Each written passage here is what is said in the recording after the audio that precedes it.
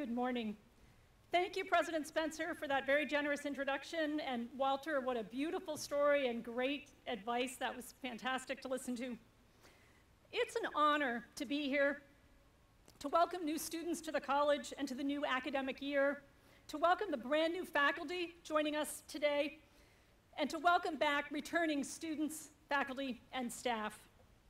I know all of you out there in the class of 2021 and the transferred students from other class years have heard really a chorus of welcomes over those many days that President Spencer referred to throughout orientation.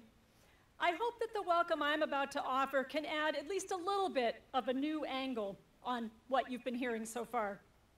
So here's what I'm going to do. To get started, I'm going to tell you about just 7 of the many, many posts that have shown up in my social media feed and in my email over the summer. First, I want to tell you about a fellow sociologist's blog post that has, believe it or not, over 14,000 likes on Facebook, in which she offers 21 tips for the incoming college class of 2021. They're great tips. I'd love to read them all to you right now and sort of get you started off in the right direction, but I'm headed somewhere else with these comments, so I'm hoping you'll just bear with me for a few minutes. I also had beautiful summertime photographs come across my feed from someone with a really remarkable eye. She sent close-ups of freshly picked strawberries and haunting images of pathways through the deep woods, composed to draw the viewer into an appreciation of the vibrancy and poignancy of the summer world around us. In another post, an activist environmental writer sent news of her recent invitation to give a TED Talk about the toxic legacy of plastics, sharing the excitement and also the very real fear inspired for her by the chance to engage such a critical public health issue both live and for a potentially endless digital TED Talk audience. I had an update from a talented writer who told me about some very difficult life questions he's been struggling with and their intersections with long conversations he and I had had in the past. This email brought me to tears through the honesty, the vulnerability, and the really piercing insight of the writing.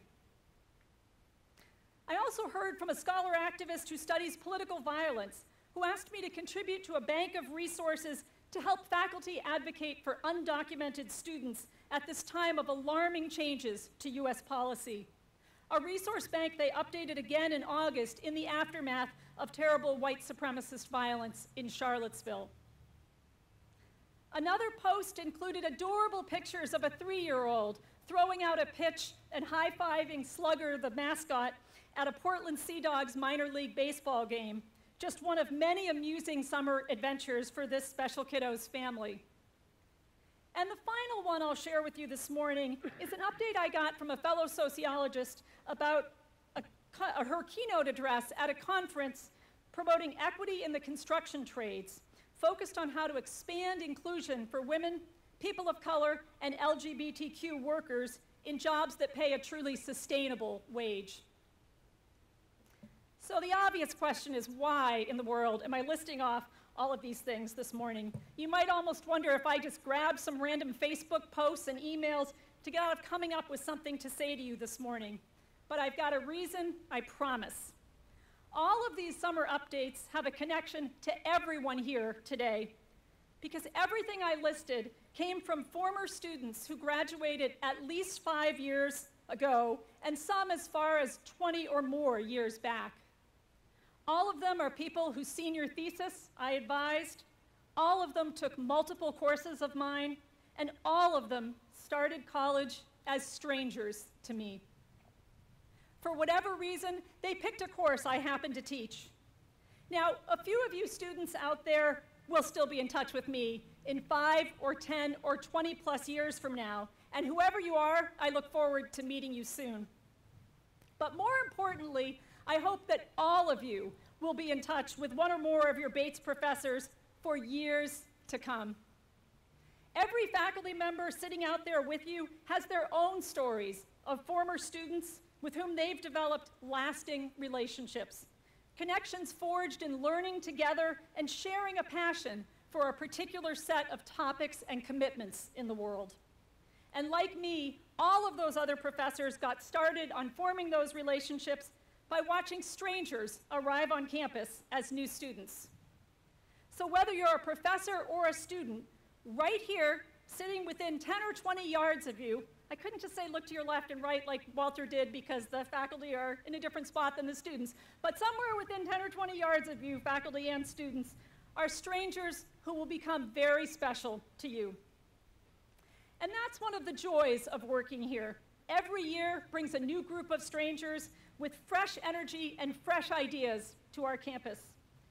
And here we are now, coming together on the day before classes begin for the new academic year, constituting a refreshed and renewed Bates because of everything that you bring with you. Your energy and insights, your talents and life experiences bring us all a world of new possibilities. Over the summer, while I was enjoying those updates from inspiring former students, and there were many, many more beyond those I shared, you'd be horrified if you knew how long it was in my first draft, how many of those I could come up with. You were getting ready to come join us here on campus. And one task that was part of your summer prep was to pick out the courses you hope to take this fall. Now, I bet you poured through the options pretty carefully, all those course possibilities, all those first-year seminars, all those other courses. And maybe you thought about the professor, maybe you took a quick look at one of those online professor rating sites. But I think it's more likely you thought about the topics of those courses, each of you picking your own unique combination of subjects you wanted to explore as part of your broad liberal arts education. As you were picking out those courses, we were busy back here too. Bates professors were researching in our labs, creating in our studios, advocating with organizations promoting the public good, gathering evidence in archives or in the field, crunching numbers, writing articles and books, and pursuing all sorts of ideas and action in the many fields we are so passionate about. We were also preparing courses, our paths beginning to cross with yours as we watched members of the incoming class pop up on our online enrollment lists. But still, you were just names, strangers with whom we would eventually get to share our passion for those many fields. So now it's time for all of that to really unfold. Throughout move-in and orientation, I know you new students have met some of the amazing staff members with whom you'll also develop transformative relationships. From dining services and physical plant to the student affairs staff and the registrar's office, from the Harwood Center to the Office of Intercultural Education, from athletics to the college store to so many more. These people will be part of your journey at Bates, and you will become part of theirs. You've taken a walking tour around Lewiston, and I hope all of you will continue to enjoy the rich history, striking architecture, many cultures and faiths, the activities, shops, and restaurants, as well as the natural beauty that your community has to offer. This is your home now in many ways, and you should get out there and get to know it if you aren't already happening to be from right nearby. And for some of you, I know from long experience doing this kind of work, that you'll build some of the most transformative relationships of all by getting even more deeply involved in this community, by working with, learning from, and living alongside the many local community members you'll meet and the many local community initiatives with which you'll participate. But my main focus this morning is the faculty angle on all of this, so I especially want to emphasize new relationships with the professors you meet in your courses. The first-year seminar that has already met, and the other courses that begin tomorrow and Thursday. Maybe already, maybe tomorrow, but definitely over time, you'll begin to find the particular faculty members with whom you'll forge those especially deep bonds. I hope you're eager to get into the classroom, to get started learning with and from your new professors, and I can assure you we're eager for that too. We're also eager to see how you transform and engage our campus with your fresh energy and perspective, joining with classmates who've been here longer to keep pushing for all that Bates College aspires to be. You'll throw yourselves into local politics, create art, start organizations and teams or help sustain and transform existing ones.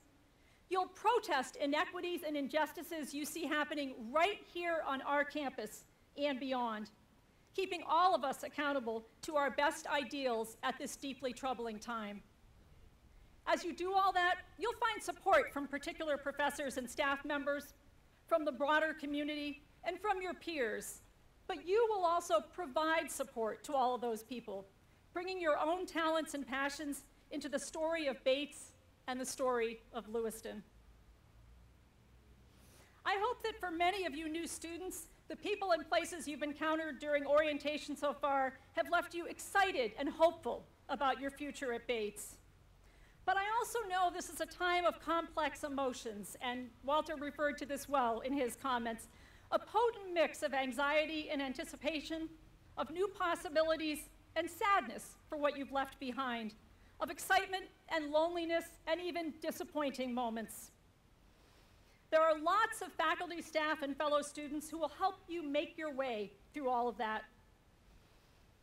We'll all have good times and tough challenges in the year ahead, and it's a very challenging time in the United States and the world. But along with that support you'll get from faculty, staff, and fellow students, I know you will offer your own wisdom and energy back to all of those other folks as they too navigate life's complexities and society's injustices. When I teach a first-year seminar, one of the assignments I give is to ask students to post just 3 words about convocation. We discuss those words the next day, and we come back to them again at mid-semester, so we can talk over how the opening excitement is matching up against the more nuanced reality. Several times now at a reunion I hold for my first-year seminar students 4 years later, just before their graduation, I've shared a word cloud of the words they posted, together with some images of their convocation ceremony. And guess what they say? They say, "What? I don't remember that assignment." They don't really remember much about convocation's specific content either. But what they do tend to remember is the feeling of the event, the sense of anticipation and anxiety, that eager readiness to go ahead and get started. Let's get started. Now, I hope to see many of you new students in my classroom over the next 4 years, but for the handful of you out there I come to know best, I bet you'll be surprised if I remind you that I was the faculty speaker at your convocation. You will probably say, "What? That was you?" But I hope you might vaguely remember feeling a new layer of welcome had been added to the many you'd heard throughout orientation. A new possibility had been suggested for you to look forward to. And I hope that if I remind you what I talked about, you'll feel that some of the possibilities I sketched have been realized for you. And of course, that's my hope for all of the faculty and students gathered here today. May you begin tomorrow and in the semesters to come to forge new relationships with each other, and among those, find the particularly special ones that will continue on for decades. Connections that leave you students wanting to update your former professors on your achievements, your struggles, your moments of joy, and your moments of loss, teaching us as much as we taught you. Welcome to you all. Thank you for joining us, and best wishes for getting started on those relationships and all of the other possibilities that lie ahead.